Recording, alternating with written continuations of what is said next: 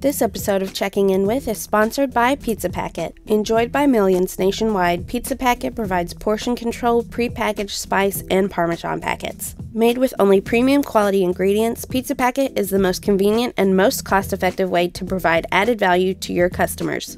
During these challenging times, every penny counts. Pizza Packet saves you time and money and is a much more hygienic and sanitary option over dirty shakers. Check out pizzapacket.com for all of your packaging needs. Hey there, welcome to Checking In With. I'm your host, Jeremy White, Editor-in-Chief of Pizza Today magazine. I'm joined today by Denise Greer, Executive Editor of Pizza Today. Hey, hello everyone. Hey Denise, and we are here today with Scott Sandler of Pizza Head in St. Louis, Missouri. What's up, Scott? Hello, Scott. How's everybody doing? How are you is $1 million question. You know, just as I say, wading through shark-infested waters right now. You know, getting hit on all sides with a lot of things to think about. You know. Yeah, so, it's been a tough time. Besides COVID, what else is going on in Pizza Head? Well, because of COVID, I talked to Denise. Oh, when did we talk? Did we talk? Was that the COVID? Last time? Yeah. The last time we talked was for our virtual expo, and you had kind of you were still shut down, and you were doing your bagels. So we were. Oh yeah, so we reopened April 2nd with just to go and delivery. We were already doing 50% to go and delivery anyway, and it's actually worked out real well for us. Labor hours are less, and revenue is the same or more with only 6 days instead of 7, and our hours are limited. Just doing whole pies, no slices anymore for now. Not sure where we're going right now, but for now it's good, and things are, we're selling out Friday, Saturday, Sunday for sure. We're selling out. So we kind of went from serve everyone all the time, 12 hours a day, 7 days a week, to now we're open 3 to 8 for pickup, and you can only online ordering. Now we're starting to take some orders when people walk up, but mainly online ordering. I set that whole thing up, and it's been working like a charm. I think some other friends of mine, like Scotty in Portland, like they're doing phone only. They're not doing online, and they got somebody doing the timings, and so all that is done online for us. So I chose the online route, and maybe some people are doing both. We didn't want to take orders over the phone and do online orders at the same time. It chews up too much labor for my operation the way I have it, which is like I have a certain flow now. That's pretty simple. How hard was that to set up on the fly? Because you set that up kind of in a matter of 3 weeks. Days, weeks. I spent about a week on the online store, and I'm pretty good at that stuff. And you had to wait an hour to get anybody at Weebly, which is owned by Square, which is the platform. And so in order to get somebody to help you, so once I got one of those people on, I kept them on for like 2 hours and just went through the whole thing. I mean, I had done some research on it myself and was slowly building it, but there was a few little things that I needed to understand. And it's still a little glitchy, but there's still some manual stuff involved. But I'd say it's a really good system for the fact that you're not, it's part of Square. So it's just been working really well for us, So I mean, pizza is obviously a food that is going to be consumed, even if the world is falling apart, people are still going to eat pizza, I think. Yeah. So what are you getting from your city or your county or your state in terms of guidance in terms of when you might be able to have your customers sit down in your restaurant again? Well, we could already do that right now. We're just not doing it because until I figure out there's no financial gain right now to have people inside, because our numbers, which is crazy, our weekday numbers now are significantly better than they were before, so now was like full boat, 12 hours a day, 7 days a week, slices, But for some reason with the whole pies, because they're big and they're 20 inches and, the people put the toppings on them. So, we have no problem selling out 90 pies every day, at a $30 ticket average or more, do the math. But it's, we sell some drinks too, not nearly as much beer as we were selling before, but then we have the bagels. The bagels are kind of experimental. I'm not making a lot of money on the bagels right now. I'm just sort of figuring out, I'm not even sure if I'm going to continue doing bagels. We'll see. We'll see. It's just, there's a lot of things up in the air. There's 2 opportunities. One next door to me, one across the street. There's a lot of opportunities, or not do anything and just keep doing what we're doing. And eventually we'll probably have slices, but probably not go back to the way we were. So we'll probably have a limited amount of slices and maybe do 1 or 2 only a day to start, and then have a separate register. So people will come in to the front. I plan on doing a standing only slice situation when we come back to slices. Not like, oh, you guys have, Jeremy's been to Pizza Head. So yeah. Denise, you haven't been there, right? I have not been yet. Okay. No. So you saw Jeremy, the dining hall, we turned that whole back area into like the bakery and like supplies. And I took my ovens that were stacked and I moved them this way. And I took the refrigerator out. So our pizza making is, so the guys don't have to all these little little things small things that help you so much. So I don't want to put the fridge back into the kitchen because our kitchen's so small, because then my guys would have to bend down again because we have 4 decks. Yeah. So this whole thing has really just been an opportunity in a way. Yes. It's been unfortunate, but you got to make the best of it. Yeah, it sounds like you've been able to really dial in on your efficiencies with your kitchen. And do you now what was your slice percentage to whole pies before COVID happened? What were you doing 50, slice 50. wise? It's like 50-50, yeah. Probably. What's happening now, I think why financially it's better on the weekdays is because when people order online, they tend to order more. They tend to order 2 or 3 pizzas, or they put lots of toppings on, and they can't get slices now. So I think a lot of people are maybe buying Pizza Head, let's say, not as often because they're not getting the slices. But when we get the people that are buying, their average ticket is high because they're just adding stuff on. As far as how it is when people buy stuff online, it's sort of a lot of people that are doing online like me who are quick service are seeing themselves doing better than they were before. So it's not just like me because I'm great or anything. It's just more like the people who have set this online ordering system up with quick food, Asian food or food that can go out quickly. So Scott, with all that being said and everything you're experiencing right now, it seems to me from the outside looking in that you could eliminate a lot of headaches, a lot of hassle, keep doing what you're doing and not even reopen to dine in and just simply do carry out and delivery. Is that something that's crossing your mind as a viable long-term solution for you? Or are you eager to get people back in seats? Well, I'm kind of torn because I'm getting older and this delivery to go situation without having anybody in it is less problematic. But on the other side, as a community, Pizza Head, people loved coming there and hanging out. And I like going to places and hanging out, so sort of taking away that thing from the community of people who love Pizza Head and love to go and get a pint and hang out inside to hear the music, eat some slices. Excuse me. So sort of at a dilemma. But I'm also tracking the habits of the customers.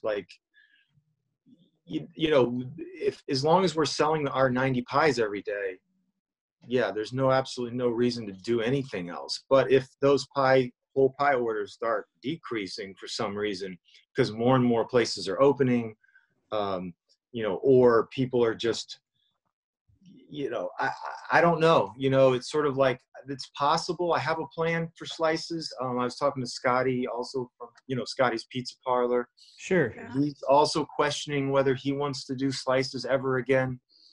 So it's sort of, and we both started off as, slice places. That's the thing. I like to get a slice too, but you know what? In St. Louis, to be honest, and I'm in an area that has probably the best one of the best areas to have for foot traffic in St. Louis, and it's still kind of like anemic compared to, where you should have a slice place. Meaning, like, you need a slice place where you have high foot traffic, high density.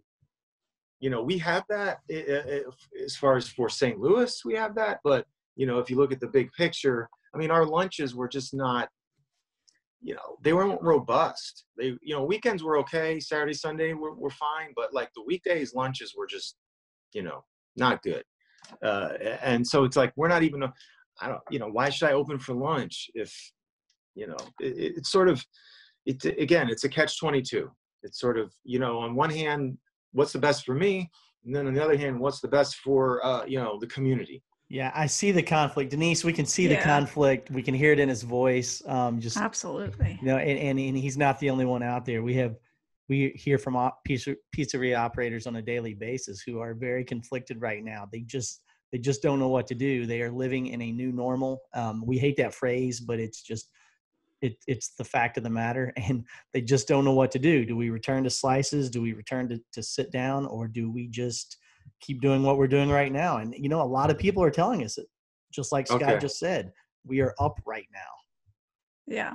And that's definitely echoed throughout the industry, right down to operating hours. If lunch is not a viable option, then why continue it is kind of what we're hearing out there. It was accretive. In other words, it was accretive. We didn't lose money at lunch, but the stress of being open for 12 hours and from 11 to 4, you have people there, and you're open, but you're not making any money really. Like you're just basically paying the expenses of the people there, and maybe you have a good lunch, you have a good weekday, but it's not like that profitable.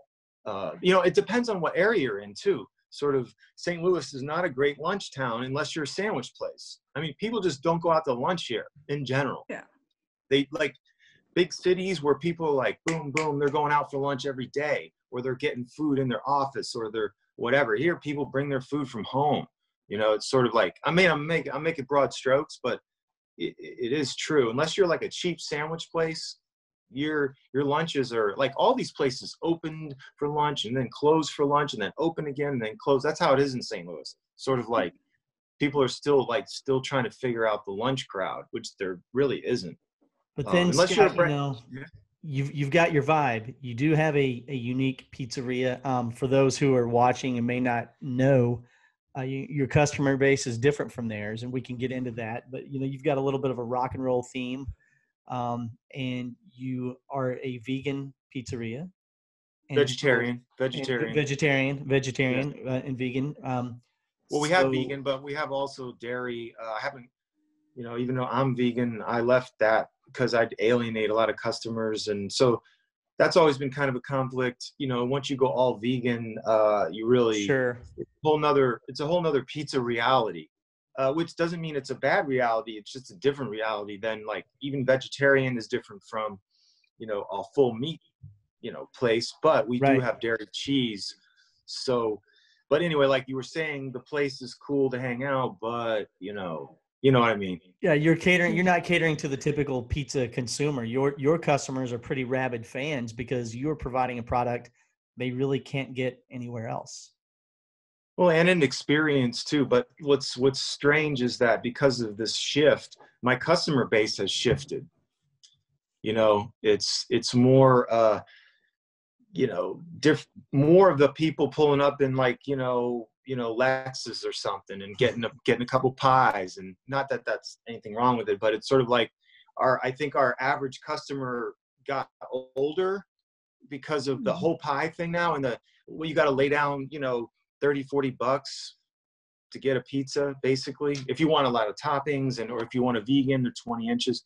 So they're kind of expensive for, that slice. See, that's where the conflict is. I cut out all my slice customers, basically, the people, whereas unless you're a couple or something, or you have a family, why you're a single person, you're not going to order a 20-inch pizza. You're just not going to. So I lost, or, unfortunately those customers are gone. They could come back at any time as soon as I have slices,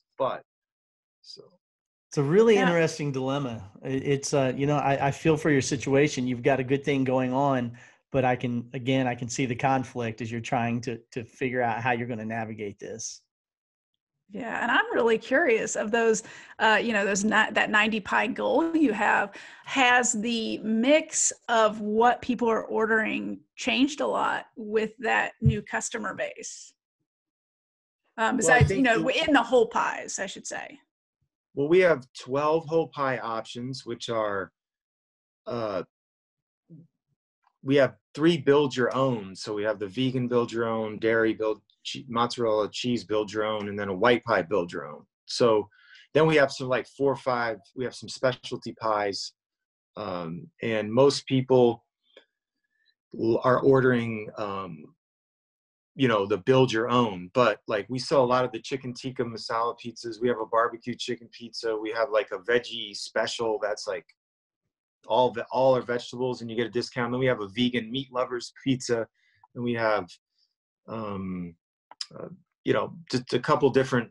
We have a marinara. We have a vegan margarita. We have a regular margarita. So there's enough variety there, but I would say we're always 50-50 vegan and vegetarian. That's sort of what we sell. 50% vegan, 50% vegetarian. Okay. I So I haven't really seen I would just say more people are adding more toppings now, which is good for us because then the price goes up and we're able to sell 90 pies. We've been consistently doing that since April 2nd. Some Tuesday, Wednesday, and Thursdays, we might do 80, 85, maybe 75 on a bad day. But typically, Friday, Saturday, Sunday, always sell between 90 and 95, depending on what we had left over from the day before. And then sometimes Thursday we sell out. Sometimes we sell out on Tuesday and Wednesday. So and my staff loves it because we sell out and they're out of there 7:45. Our last pickup's 7:45. But it's getting, that's one of the things we're going to talk about. Do we open later now? There's just so many questions, so many decisions to make now because it's summer. Our hours are first pickup's 3:15, last pickup's 7:45. That's how we have it now. Mm-hmm. And I don't really see the reason to change it. If we're still selling 90 pies by 5 o'clock, then why would we be open later? So yeah, well, we'll be really interested to having you keep us posted on what's going to happen and what direction you go with that, because it's going to be pretty interesting to find out where you go. Yeah, I think we need to follow up here. I'm here a couple months, see what Scott has decided and what new operational procedures he's under at that time. It's like a board game, it's like your own board game that you created. It's okay, which step do I make? But I'm going to let the market sort of, direct what we're doing. And again, it's mainly that our main goal is to survive, so anyway, we have to survive. So it's sort of, if we're surviving with whole pies and, our clientele, is a little bit more upscale or has a little bit more disposable income now. I mean, we're trying to figure out that angle of how do we service that customer that, the everyday customer, sort of the way Pizza Hut was before, where we're, serve anybody and everybody and everyone can afford our pizza, everyone. Because we have a slice for $2.75, the cheese slice, that's big. So it's sort of egalitarian. Now we're sort of, I don't know, it's sort of because we're only doing whole pies. So it's, it feels kind of, but then again, it goes back to surviving. I'd rather survive and keep 7 people employed and be in the community and be in the neighborhood than go out of business. So I think that's more important than kind of worrying about right now about, the guy that can't, or the person that can't get the slice for $2.75. You know, because if I did that, maybe I'd go out of business. Absolutely. You're on the right track. It definitely seems that way. And like I said, I'm eager to follow up in a couple of months and see where this leads.